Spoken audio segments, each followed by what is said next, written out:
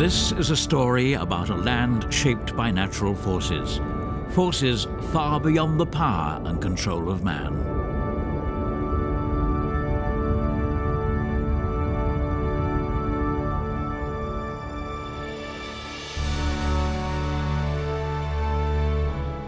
Tyrol was born from a collision of continents, a cataclysm that pushed together and piled up things once far apart.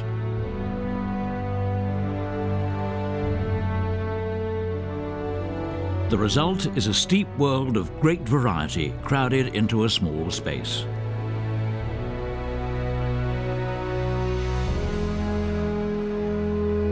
This is a land of the third dimension, the depth of a valley, the height of a ridge, its geographical direction, its position at the center or the fringe of the Alps, its inclination towards the sun, determines whether a bit of Tyrol is harsh or mild, barren or green, bone dry or overflowing with water.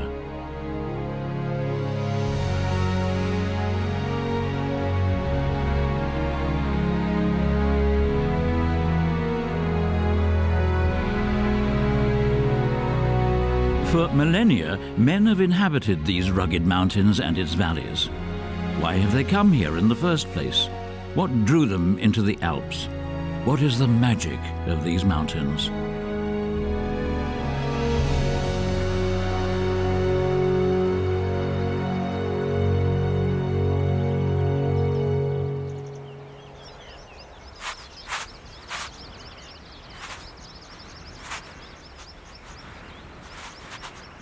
Mid-April.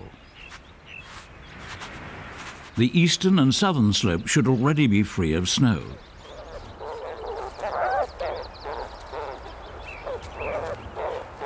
For 6 months, the marmots have not been in touch with their neighbors.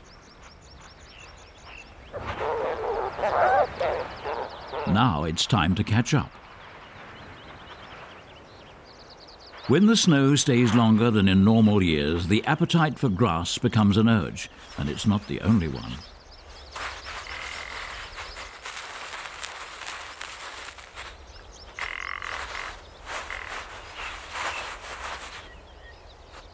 The ptarmigans have only just begun their courtship. On the one hand, they need deep snow for their sleeping tunnels, but they cannot lay eggs before the ground is dry and warm. This spring, they'll have to wait. For their courtship, black grouse like to meet on winter's last spots of snow. But now, there's snow everywhere.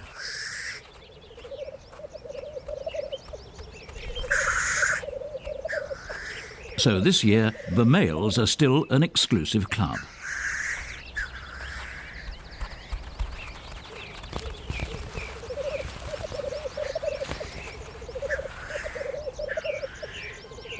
After half a year of fasting, hunger forces the marmots to go ahead with something they would not normally do.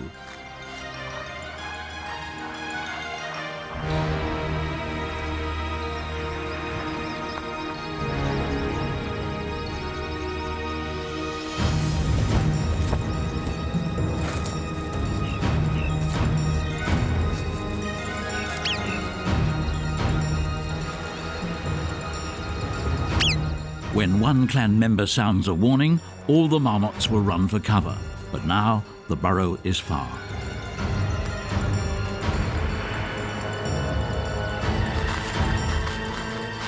A golden eagle will attack at a speed of 80 meters per second.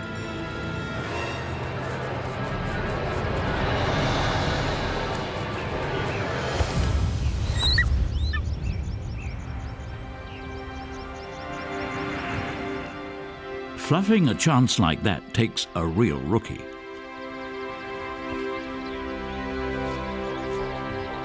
The marmots are cautious now. An empty stomach or an eagle's claws, that's not an easy choice. But like many a dilemma, this too will sooner or later melt away.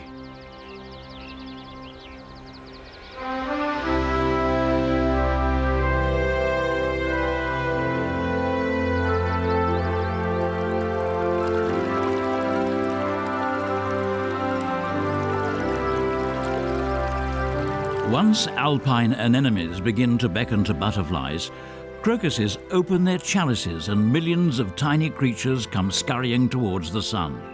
Nature is quick to catch up for time lost.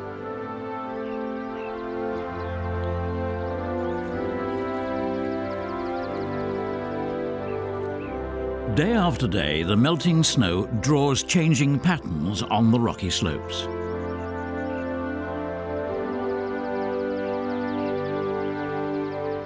And suddenly, even the nights are mild.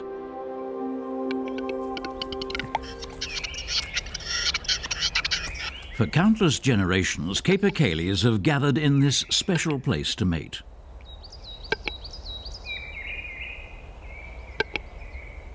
The cocks arrive in early April, but all the hens are mounted within just 2 weeks, around the beginning of May.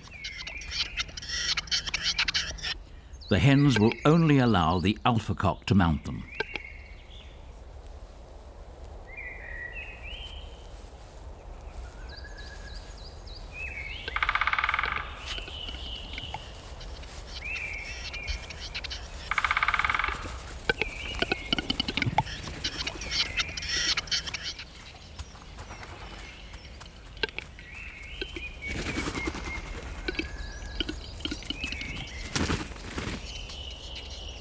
When a rival shows up, he receives a warning. The cocks know that the hens are not loyal to a particular male, but to his position, centre stage. That is what they fight for.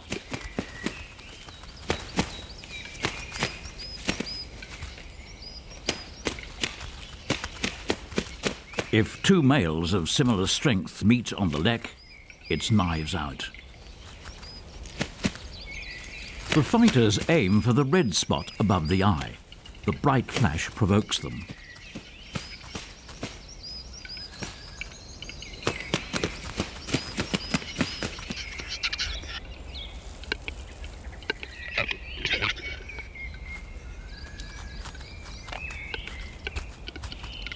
A young male sees his chance and approaches from the forest.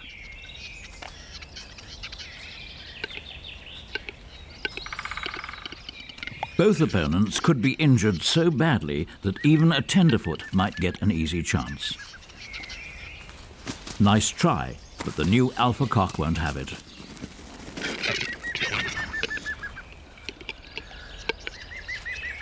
After 3 years, the old alpha has lost his status, most likely forever.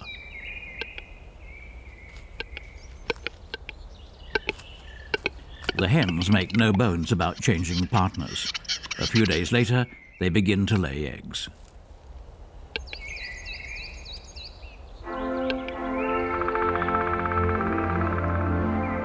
The high mountains are home to a great diversity of life. And for millennia, man has been part of it. The first humans were attracted by game.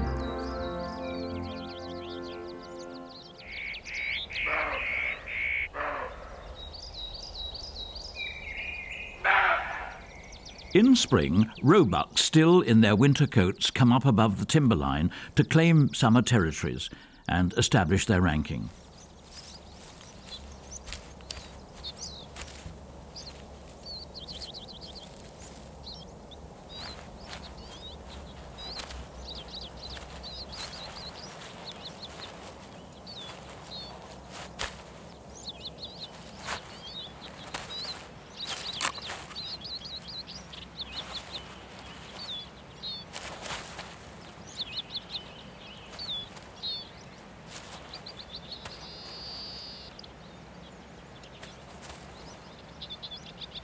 Among the peaks, the golden eagle rules.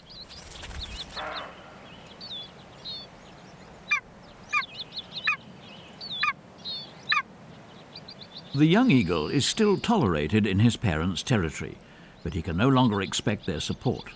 They are already busy raising the next generation. Just 1 of 5 young eagles will survive his first winter.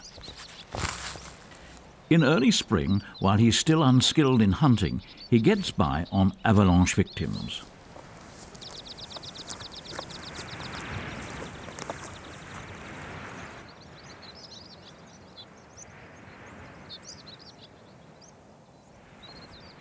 Most of the carcasses are chamois.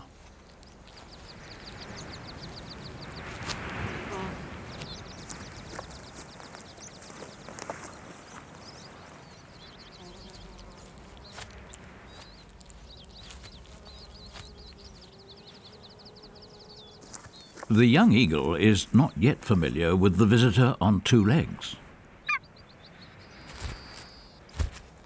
Trying to lift a complete chamois, that's the self-assessment of a teenager.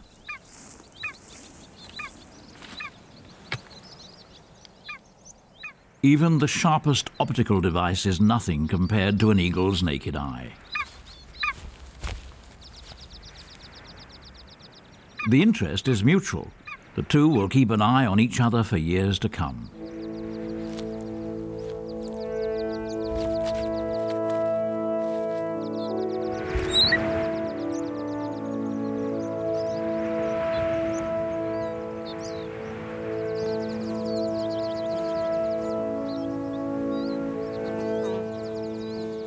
The ibex have spent all winter among the crags. Now that they are shedding their winter coats, they look mangy.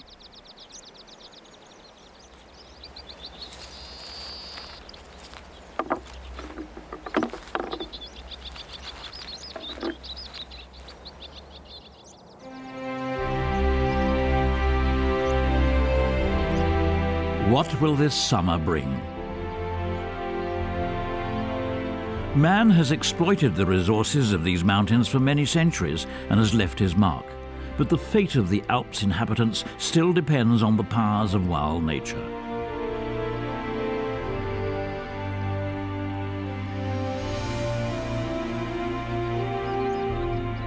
Right now, on a mild and sunny early summer day, the Alps show their smiling, pretty side. Until mid-June, the melting snow in the corries and couloirs swells the mountain rivers. Until a few weeks ago, these waters were absolutely silent.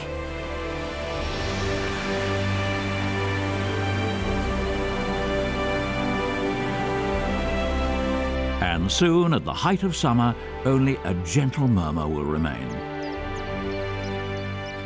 One can only wonder year after year at the changing music, the changing colours, the ever-changing moods of this scenery.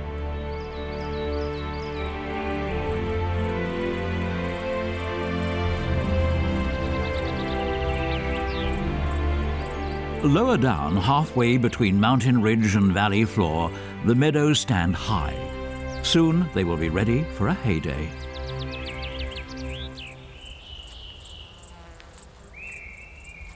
This roe deer was born less than an hour ago, and it's already got two younger siblings.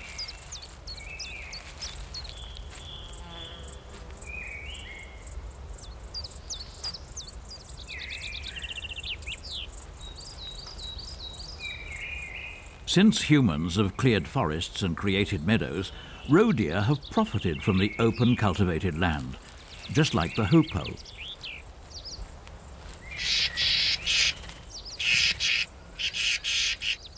As a rule, a roe deer mother will give birth to twins in the high grass, sometimes to a single kid.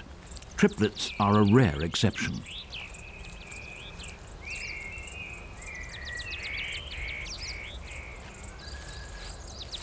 While the two younger ones suckle their first milk, the firstborn, still shaky on its legs, sets out to find a hiding place in the high grass. Within moments, it's gone, invisible to the eagle, without scent to the fox. The second sibling finds its own hiding place nearby.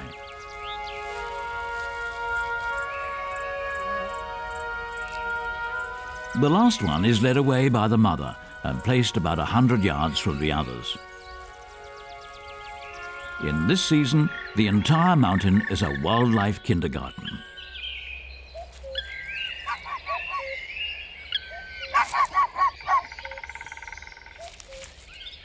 Foxes are born blind. They are 9 or 10 weeks old when they first leave their den.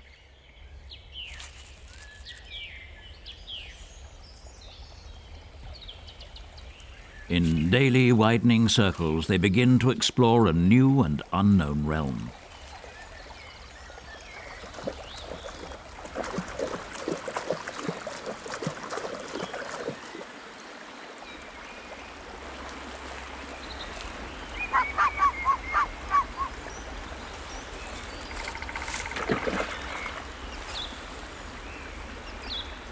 One can even learn from a foreign species, for instance, that the riverbank is not the end of the world.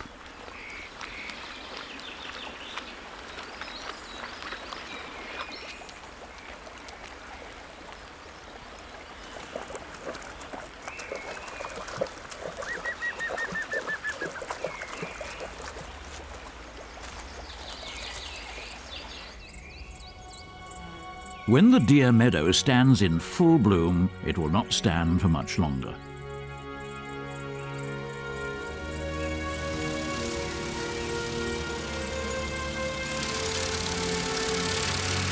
Even when the hay meadows were still cut by hand, it was easy to overlook a baby deer. The farmers take great care not to hurt young animals, but the perfect camouflage of a kid is quite effective.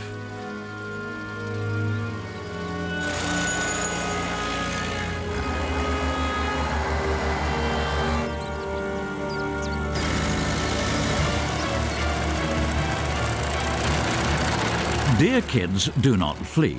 The closer the threat, the harder they try to be invisible.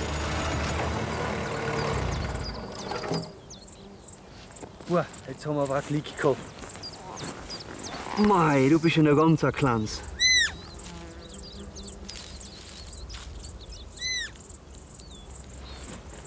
Deer kids must never be touched with bare hands.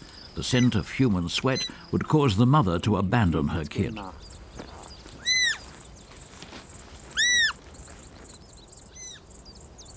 In spite of all precautions, some 1,000 casualties are reported each year, and that's just a fraction of the total toll.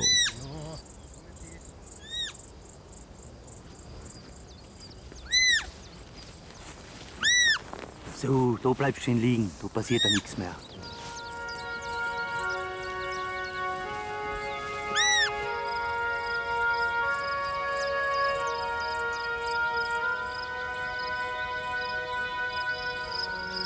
The safest method to protect young roe deer is this: inspecting the entire area on foot before mowing.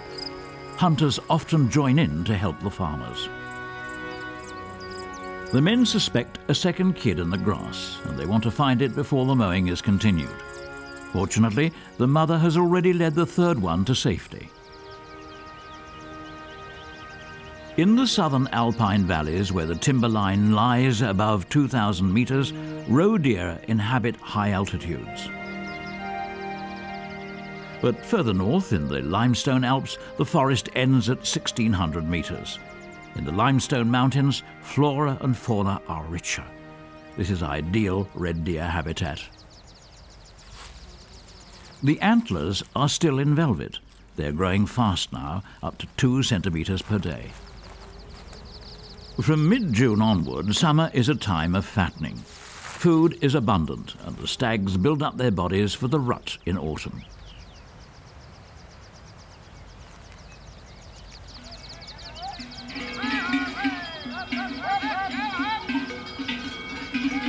In the limestone Alps, domestic herds are driven directly from the valleys to the high pastures. Within a few days, the cattle spreads out and hardly interferes with the wildlife.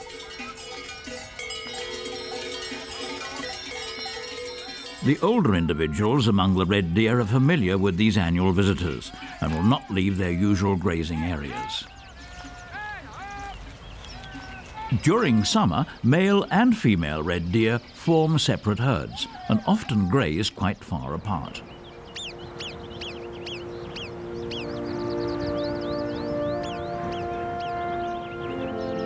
In central Tyrol, in the high mountains, eagles' nests are high above the timberline, but below the vast green meadows, the eagles' hunting grounds.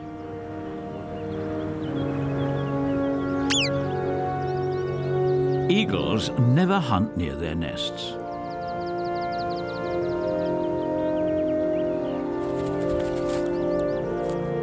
The neighbouring marmots know this and are not afraid.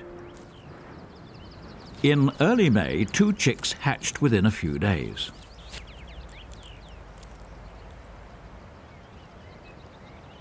Both parents hunt and provide food, but only the mother delivers the prey to the young.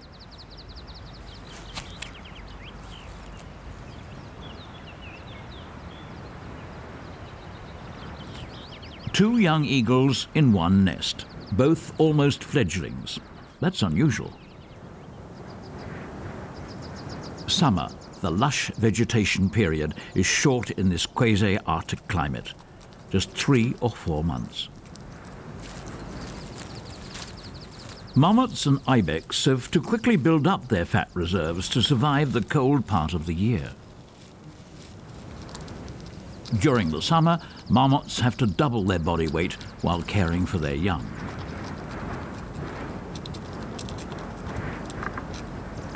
In this season, the bucks are friendly with each other. Their fights are mere play.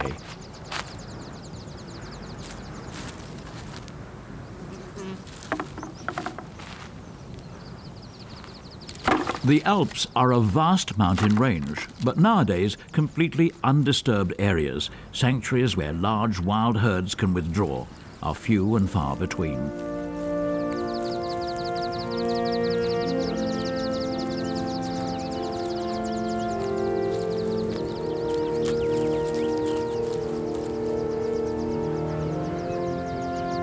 Such scenes of peaceful majesty have become rare.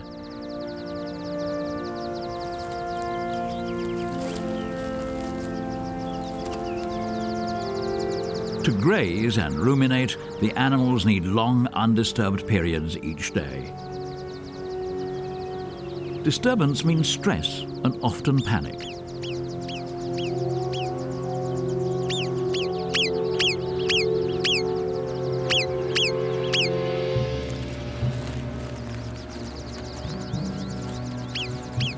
Panic will spread like wildfire from one species to another, from one herd to the next. Such waves of panic can sweep through an entire valley.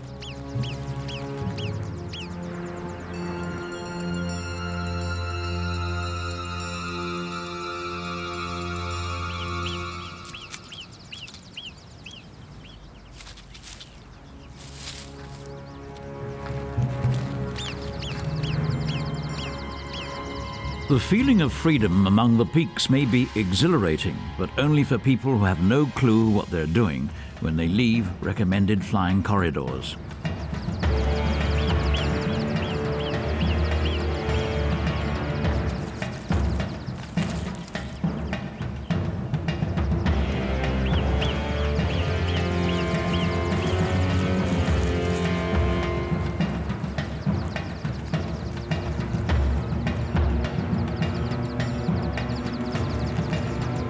The stressed animals flee downhill into the mountain forest to seek cover.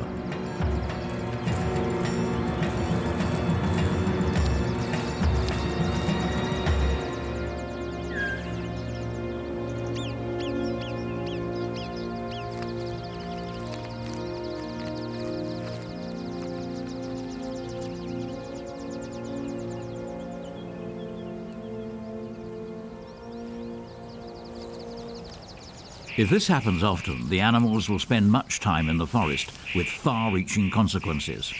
A large ungulate population can destroy an entire forest by injuring young shoots or peeling the bark off the trees.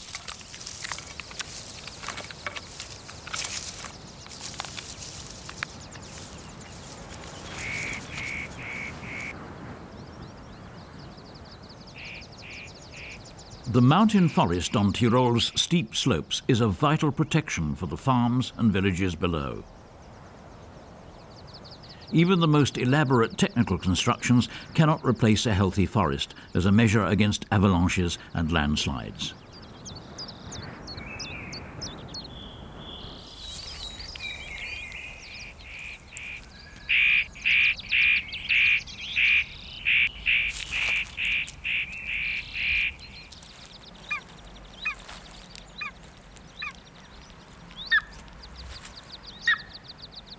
Relentlessly, the older sibling has been trying to push the younger one out.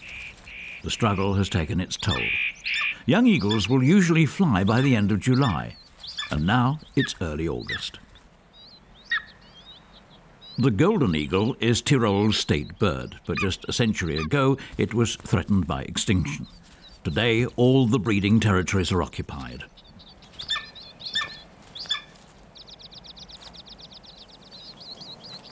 For days, this buck has been following the doe around. Once every 1 or 2 hours, they have been mating.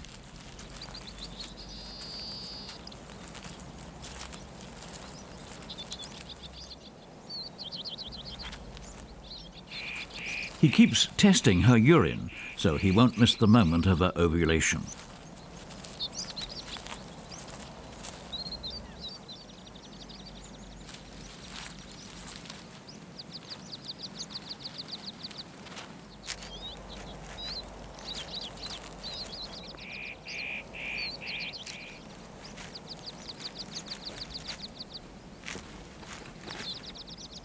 Roebucks mark their territory with the secretion from the base of their antlers and from their legs.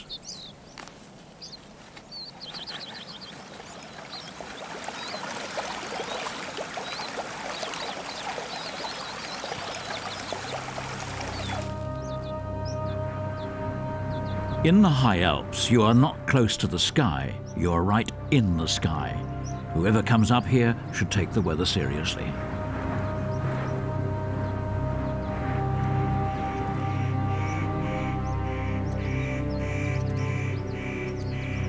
Sepp, schau mal auf.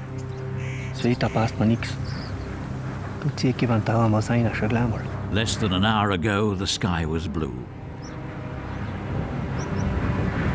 The hunters are worried, and rightly so. Aber jetzt wohl. Jetzt packen wir zusammen. Climbing up here took hours. That'll be too long for the way back. A dry electric storm above the timberline is deadly.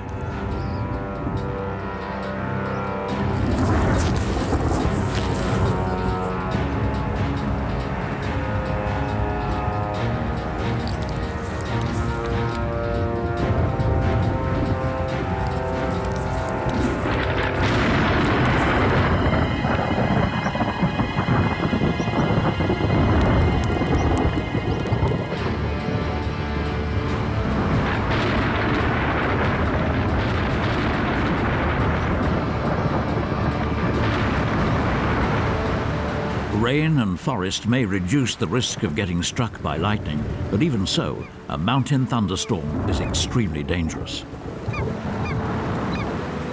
The roebuck is not fazed. His big moment has finally come.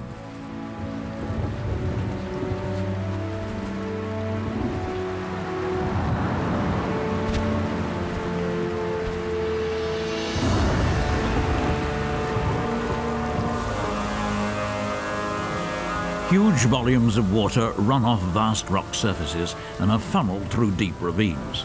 The thunder of these rush floods is not the sound of water. It's the sound of masses of rock debris that's washed into the valleys.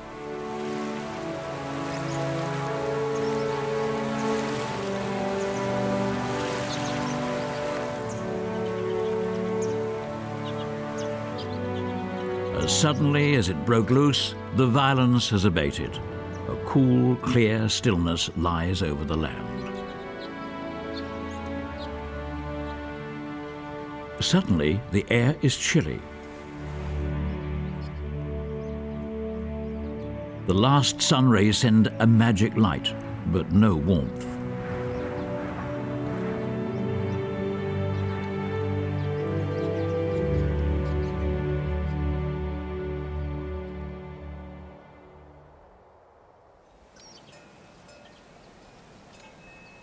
Even a blind man can feel the snow wind. The summer is over. The grass on the pastures has been eaten or burnt by frost.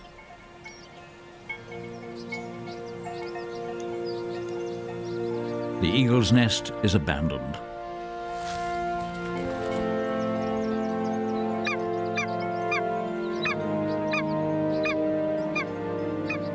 The young eagle has survived the first struggle of his life.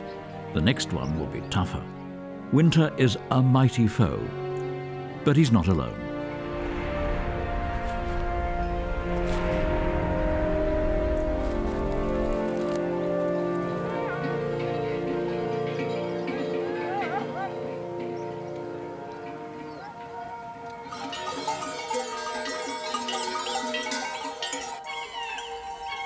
The enemies by birth have become partners.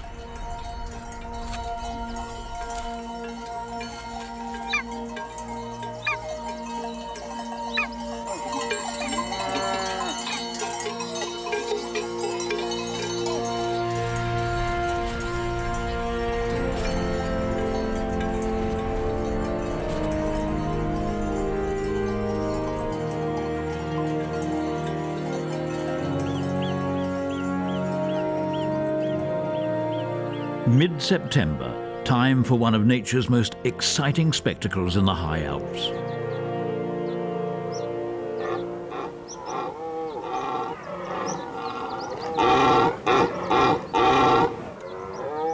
From far and wide, the stags wander to the ancient arenas where the females are waiting. At the beginning of the rut, they're in great shape, fighting fit.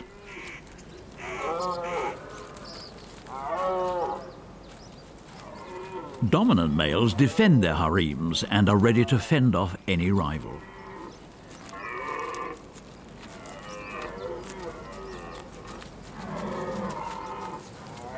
This stag is powerful but past his prime.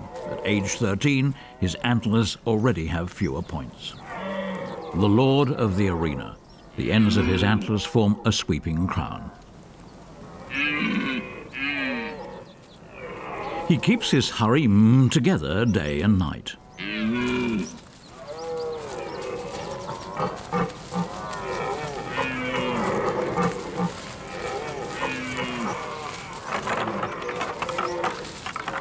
A brief test of strength is all it takes to decide who will pass on his genes.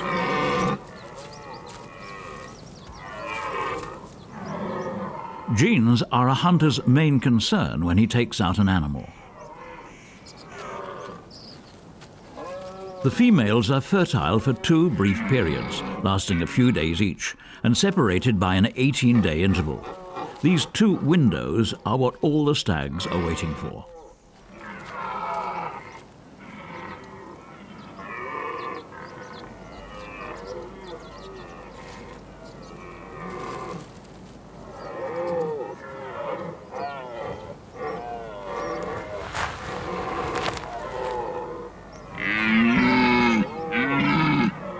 A 3-year-old.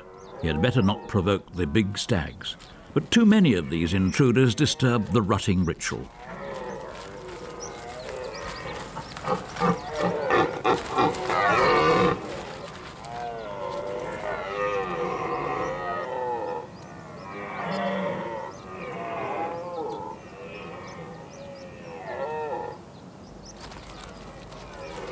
Another intruder, an old acquaintance.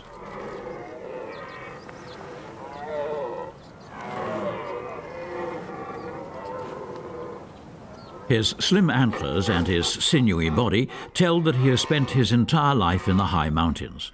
For him, the days of keeping his own harem are over.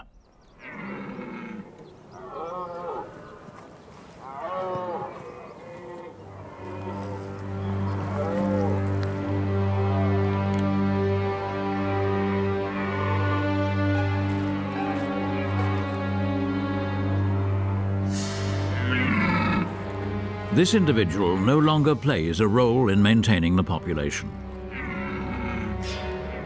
To enable a sure shot, the stag must be at the right distance and stand motionless for a few moments and at a good angle.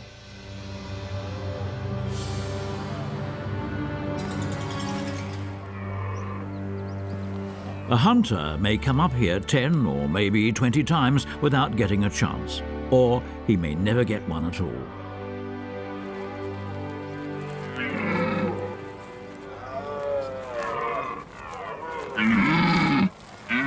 The alpha has shooed the old stag away and saved his life. His own life is saved by a strict age quota.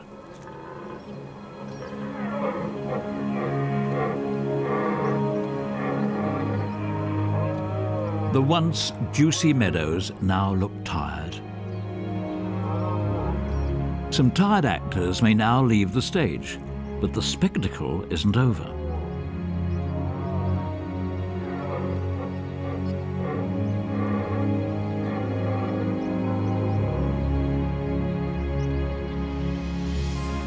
The night frost sifts the fog from the clear air.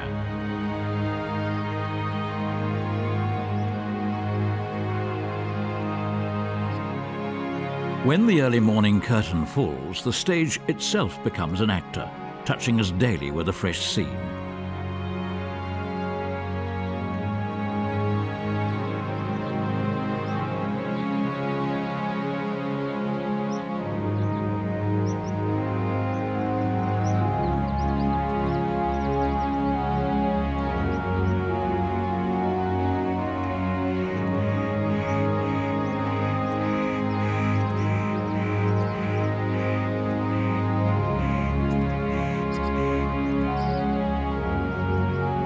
Early November, the larch trees still haven't shed their golden needles.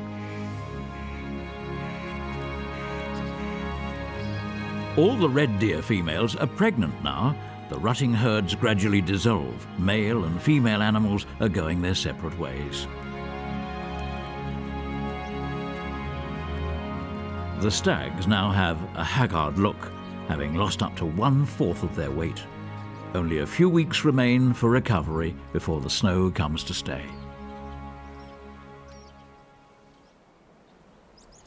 The ibex will spend the entire winter up here. The animals seem fit and ready for the harsh season.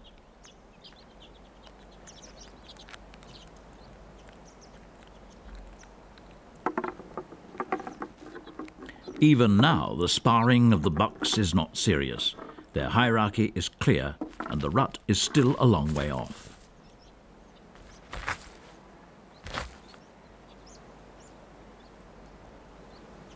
But among the chamois, tensions are mounting.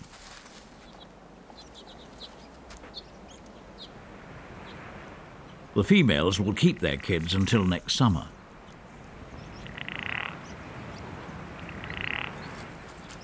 At age 4, the young bucks first participate in the rut.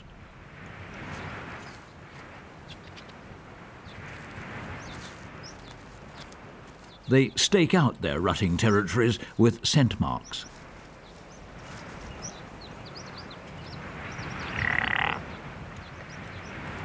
Raising the hair on their backs, the bucks make themselves look bigger.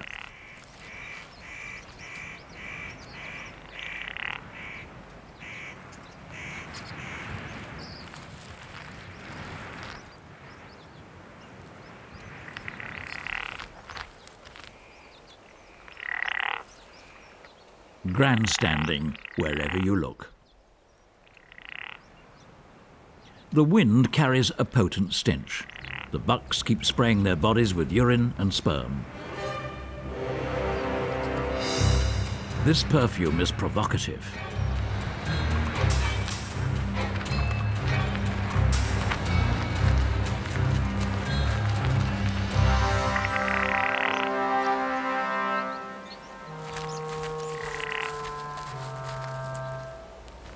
With kicks and shoves, he's trying to cajole the female.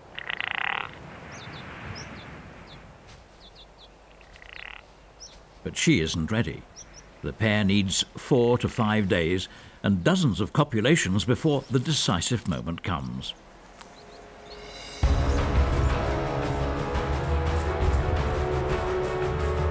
A female trying to rid herself of a pushy male. She is running for her life.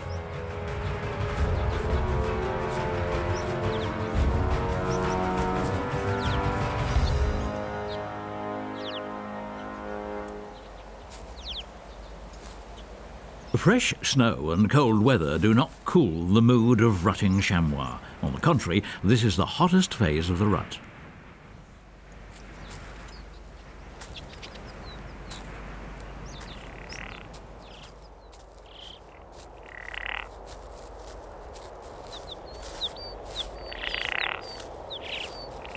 The duel for a female is merciless.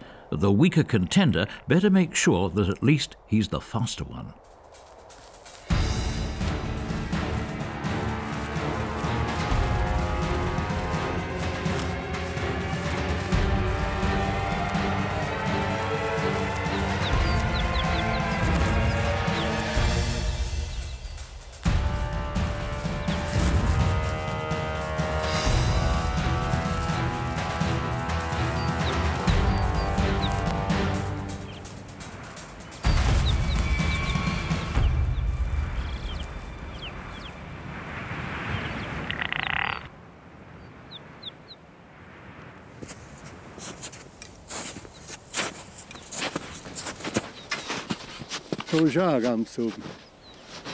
Elsewhere, hunting may be a sport. In the Tyrolean Alps, it's part of an ongoing coexistence of man and nature.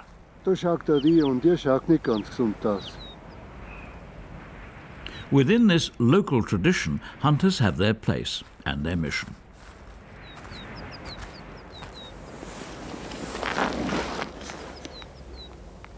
After the exertions of the rut, the chamois are weakened, and their resistance against diseases is diminished. The scabies could turn into an epidemic. It's been known to wipe out populations of chamois and ibex. Die Reide, die müssen wir schießen.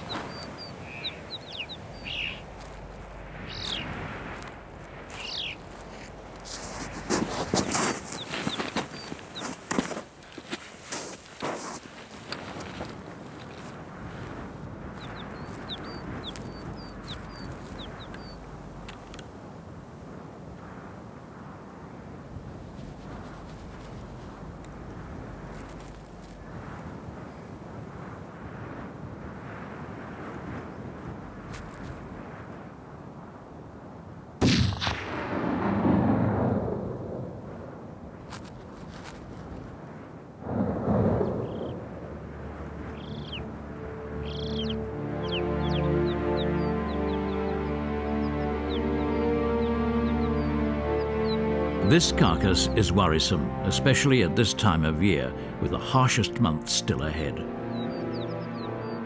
Scabies will eat into the living tissue, all the way to the bone. Is this the only victim, or will there be more?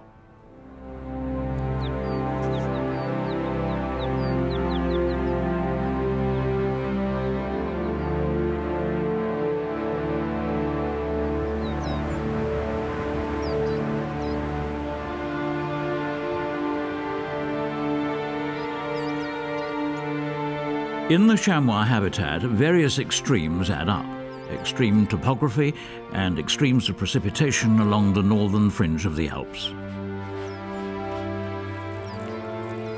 When the snow piles up higher and higher and cuts off the chamois from their grazing, they descend to a lower level. In this weather, hunger and exhaustion are serious threats. Alone in such conditions, animals soon meet their limits. They can only survive as a group.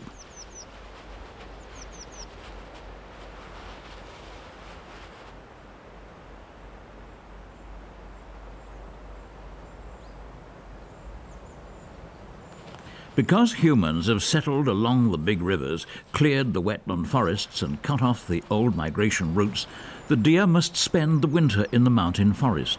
Even here, they would not survive without a helping hand.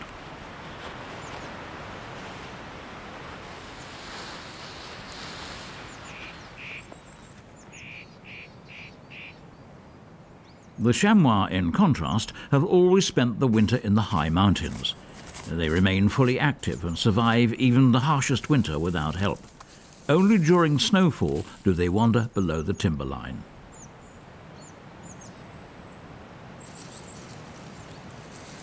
But as soon as the wind blows the snow from the crests, they climb back up.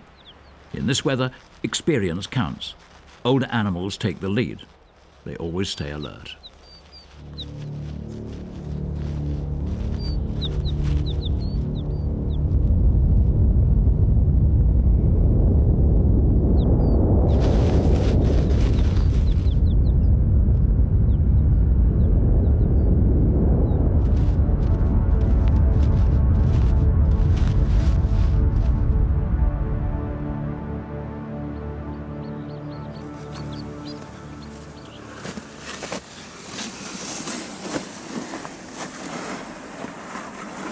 Feeding places can direct red deer and roe deer to areas where they cause lesser damage to the mountain forest.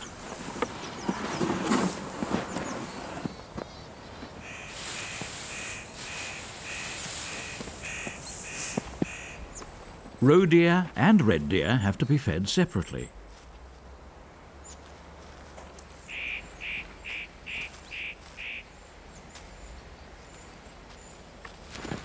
During the winter months, red deer need very little food. Fattening the animals now would be unnatural and unhealthy.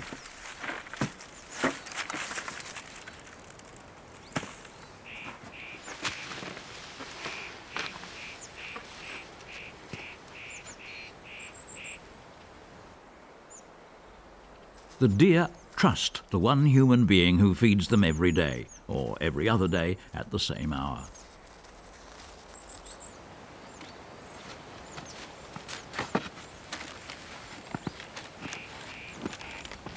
The animals are familiar with his scent and his voice. The presence of other people would send them into a panic.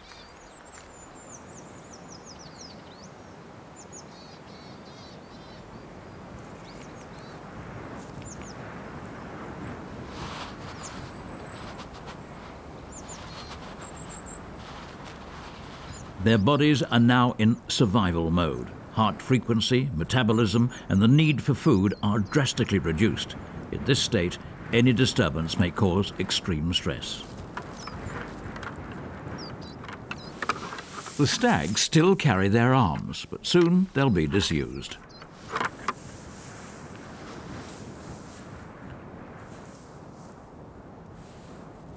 The roebuck's antlers are already in velvet. In a few days, they will be clean and sharp.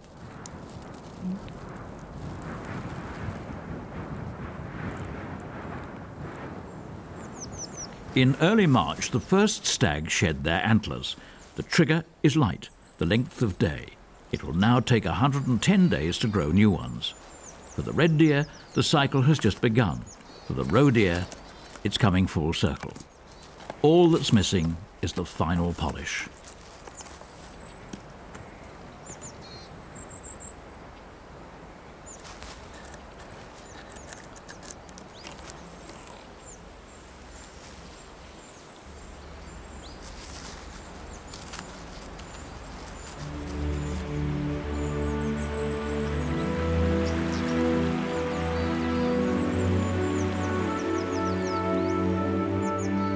Once the wild herds in the mountain forest have survived the winter.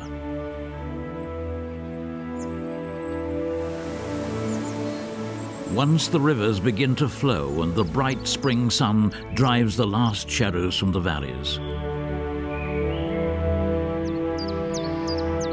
Once the bright colours of spring return to the heart of the Alps, Tyrol's hunters get restive. Year after year, their worries and their joys are driven by the rhythm of these magic mountains.